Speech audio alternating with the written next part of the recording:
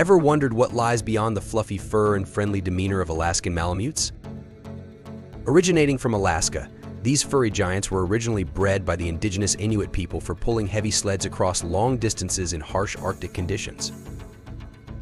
With their thick fur coats and strong build, they are well equipped to thrive in cold climates. One fascinating aspect of Alaskan Malamutes is their incredible strength and endurance.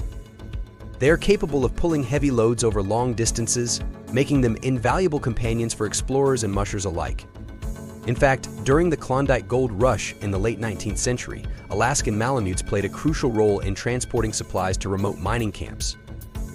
Despite their large size, Alaskan Malamutes are known for their gentle behavior.